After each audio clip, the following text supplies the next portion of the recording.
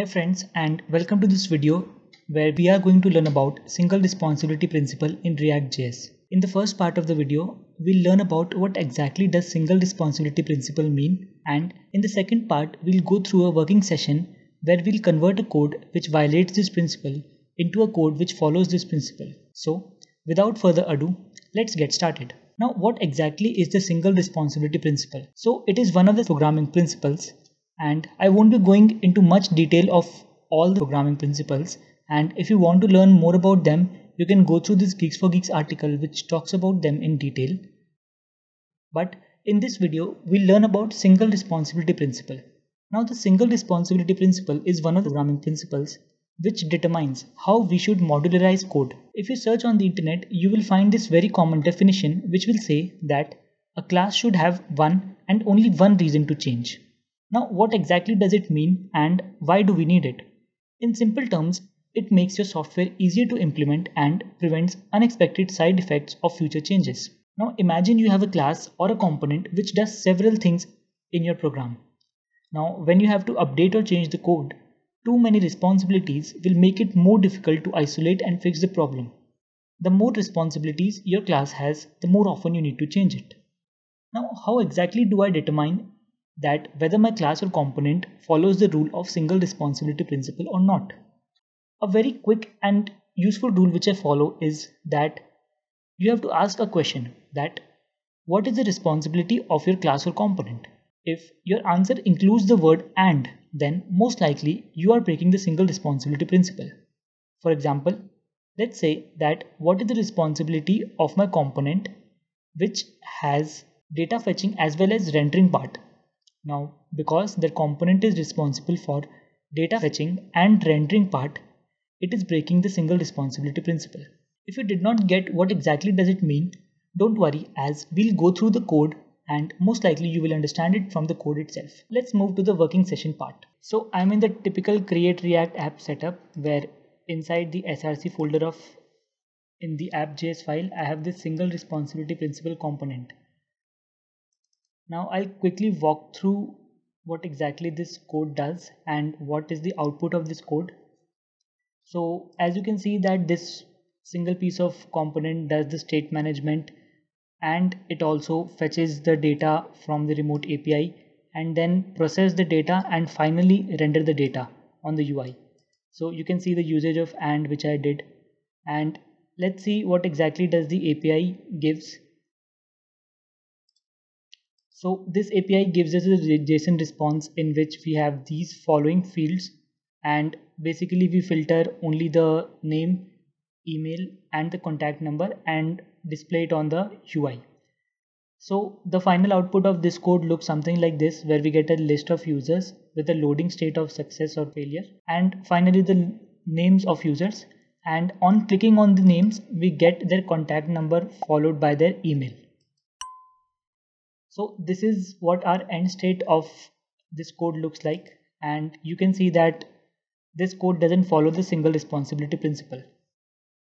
Now let us basically break down this code to make it follow the single responsibility principle. Now we can simply divide this code into four major functionalities. The first one would be the remote data fetching part from the API.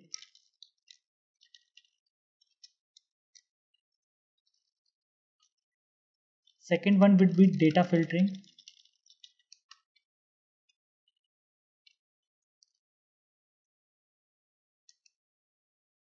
Third is following the state management. And fourth is UI render. Now let us first separate the data processing logic from the code, and to do that, what I'll do is I'll create a new file named as use get remote data and move as much as content possible from this file to that file and only have the UI rendering part in this particular component. Okay, so first I'll import the necessary requirements and then I'll also move the state management to this file.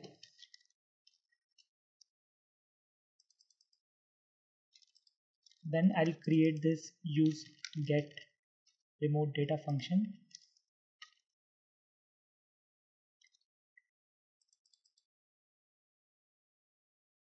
and then I'll also copy the state variables followed by the remote processing, fetching and processing data. Cool. And towards the end, let us return whatever is the response, filtered users, as well as the is loading state.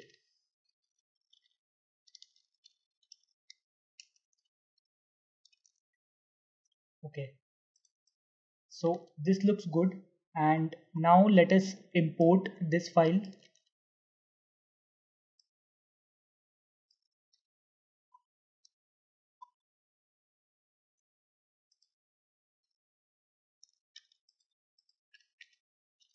Import get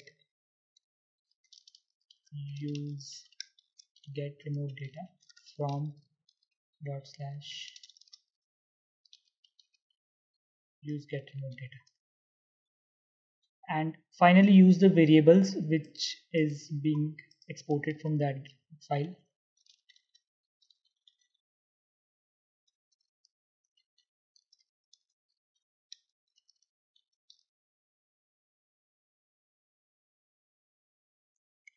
Okay, and then we'll also need to update this state.isLoading because we are directly using the isLoading over here. Yeah, so as you can see that now this single responsibility principle component looks much more cleaner than before, as we have moved a lot of code to this file. Let us see if the output of our code has changed or not. Yep, so as you can see that the output remains same, and if I click on the name, we'll get the phone number and their email. So we are good so far. Next, let us separate the code of data fetching to make it more reusable.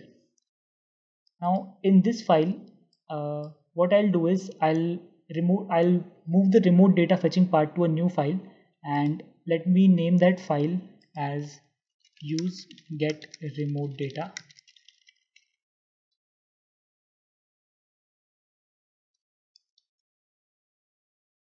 Okay, sorry, it's already named, so it will be use http get request. And what this file will do is it will fetch the data from the API and return us the list of users. Okay, so for that what we can do is we can move this here and then import the relevant hooks and create the use http get request function.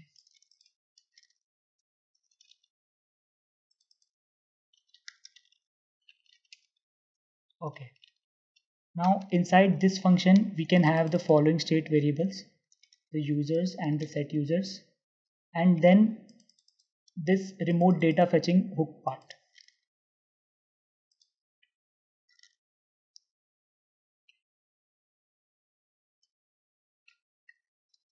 And finally we'll also return the users. Okay, apart from that, what we also need to do in this file is use the loader, because the loading comes up when we are fetching data from the API. So what we'll also do over here is have the loading state and initialize it to true. Okay, and move the dispatch as well to this file. Okay, now because we also need the reducer over here, what we'll do is we'll move the state management as well, but not to this file, to a new file which we will name as loading reducer. Okay, and inside the loading reducer we'll have this simple piece of code where we will export function loading reducer.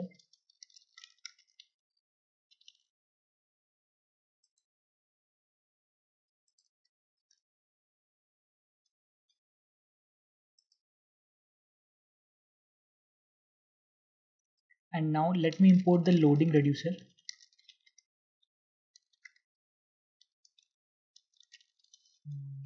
Slash loading reducer.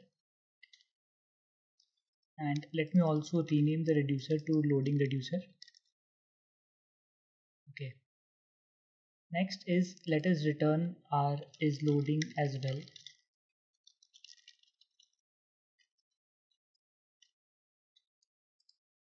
And this will be users. Okay. Now this looks good, and let us consume this use HTTP GET request to our use get remote data file. So let me import use HTTP GET request from /use HTTP GET request. And as you can see that we didn't pass a URL as such to this, and what we can do is we can initialize the remote URL, which will be the API endpoint, to this,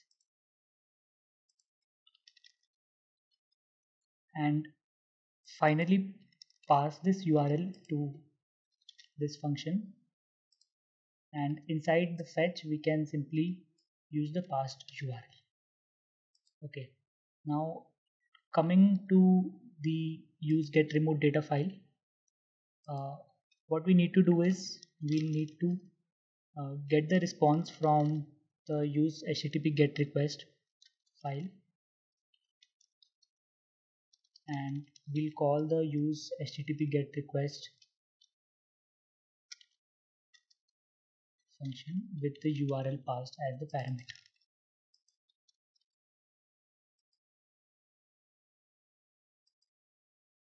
Okay, and we'll also remove the state.isLoading from here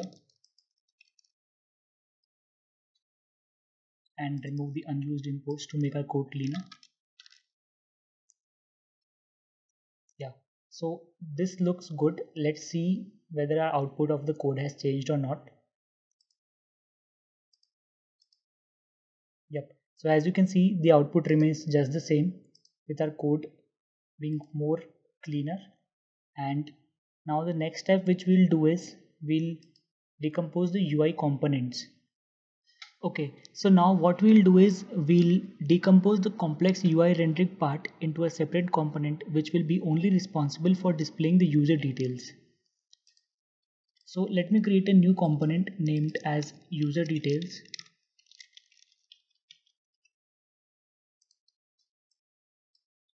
And let's move most of the code to this component.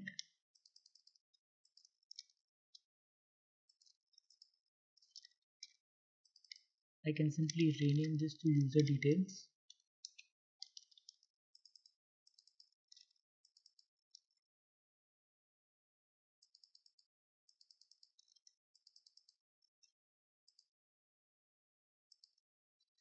Okay, now let me import that component into our single responsibility principal component.